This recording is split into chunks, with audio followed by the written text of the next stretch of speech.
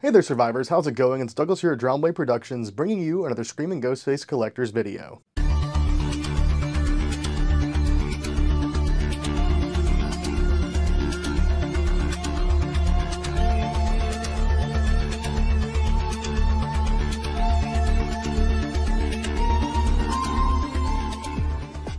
And today's video is going to be more of an art project than an unboxing. Some of you may recall that in a recent video I received a Gen 1 aged Billy Loomis style mask from Scream Rehab. If you don't know who Scream Rehab is, you can go check him out over on Instagram. He does offer several different types of Scream products, different services like whitening, reshrouding, stuff like that. And they also have created this aged Gen 1 Billy Loomis concept mask.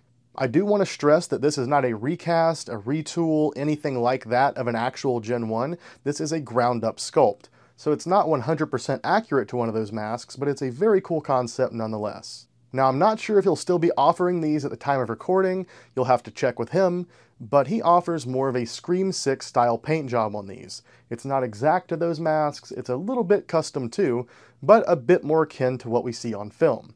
However, he sent me a nice, flawed blank that he's going to allow me to paint up myself, and that's what we'll be doing in today's video. And I'm not going to be painting mine exactly like his. I want to go with something a little bit closer to a realistic aged Ghostface mask look. Now, of course, with all the cracks and stuff like that, it's not going to be 100% accurate to any real mask, but I want to go with something a little bit closer to what we would see on a mask that age today. So what you're about to see is an extremely sped up version of me painting, meshing, and shrouding this mask. I will be giving some commentary here and there, but of course we'll have some nice background music for you all to enjoy. And at the end, there will be some great finished shots of the mask. Yet again, thank you to Scream Rehab for sending me this blank, and I hope you all enjoy the video.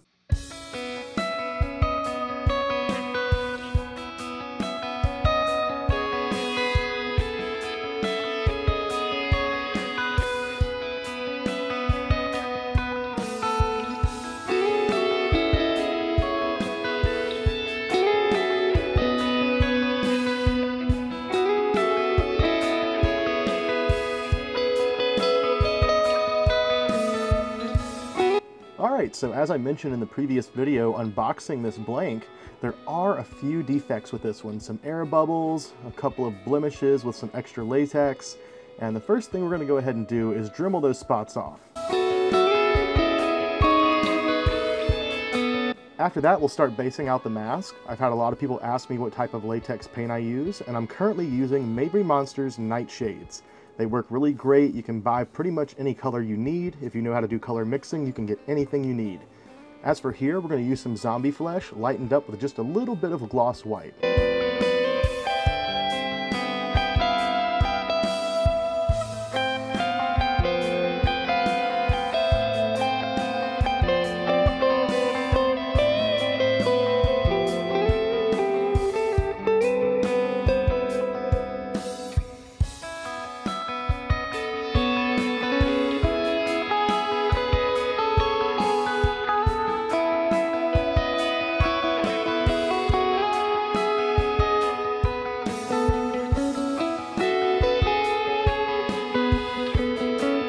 Now for the paint job on this, I want to go for a somewhat realistic look for how an aged Gen 1 would actually turn out.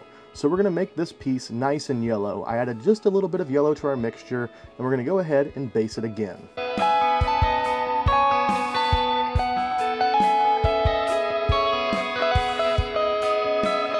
Once that base is dried, I'm applying a little bit of alcohol and brown ink over the entire mask. We'll let the ink dry a bit and then remove a majority of it with a bit of alcohol and a sponge.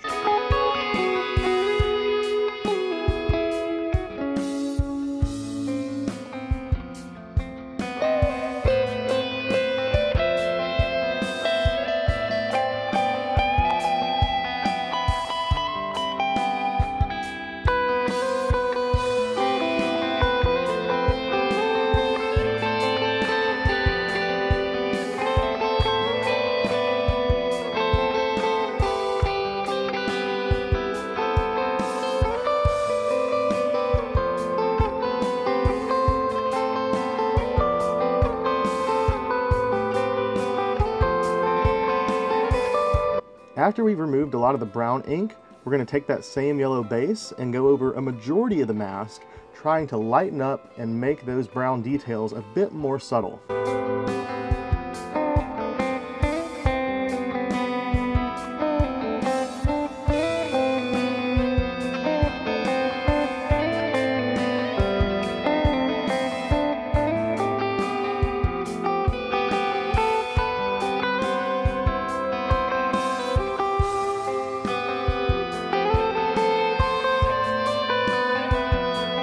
The camera corrupted the next step, but I just took a little bit of the brown ink and misted that around the eyes to give the illusion of a darkened eye mesh glue. After letting that dry for a bit, I decided to go in and airbrush some pink bacterial dots.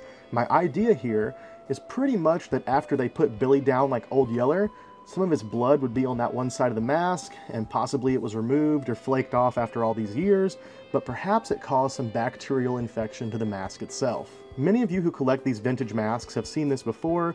I don't know if it can be brought on by blood, but I just thought it would make for a pretty interesting concept. Initially, I was going to go with blue, but I think pink would be a little bit closer to what would actually happen.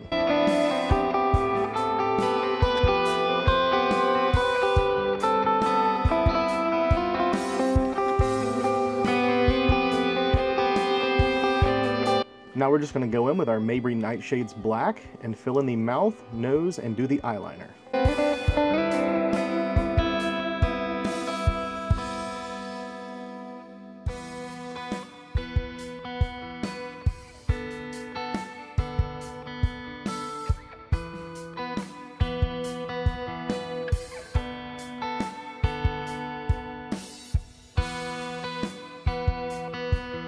Once that was done, I decided to take a little bit more of that brown ink and go into some of the larger cracks, creating just a little bit more depth, and also weathering the areas around the cracks to make it look like the vinyl was somewhat petrified. Vinyl masks do not age like this, but some older masks that have been left on styrofoam heads can become petrified, hardened, crack, and I thought that maybe we would just kind of lean into that.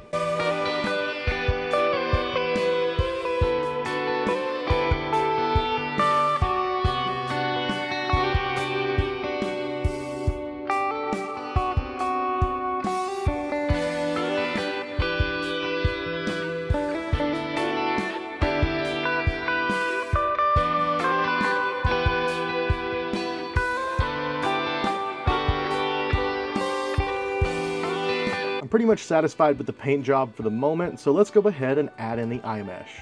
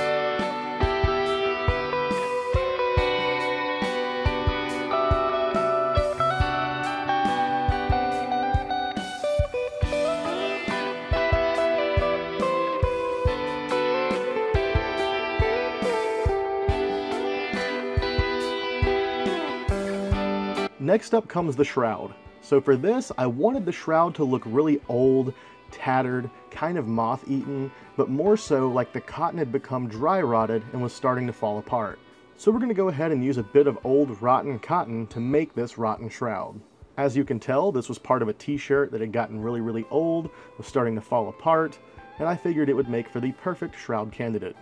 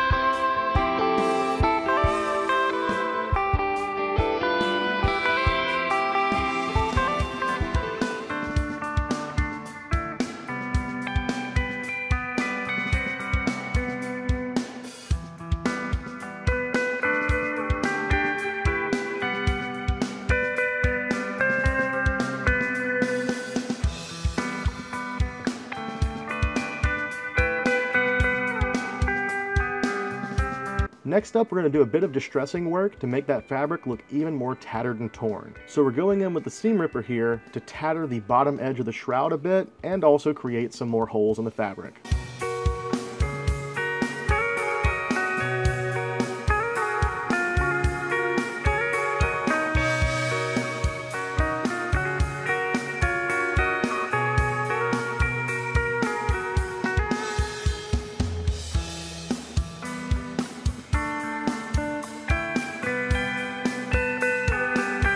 Now at this point I was pretty pleased with the mask, however I noticed the pink turned out a bit lighter than I anticipated, and after showing it to a couple of friends, they thought the blue dot idea would actually work pretty well.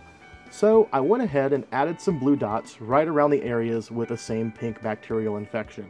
Who knows, maybe there were multiple infections, though blue dots are more commonly due to dyes being in contact with the mask, not necessarily organic matter.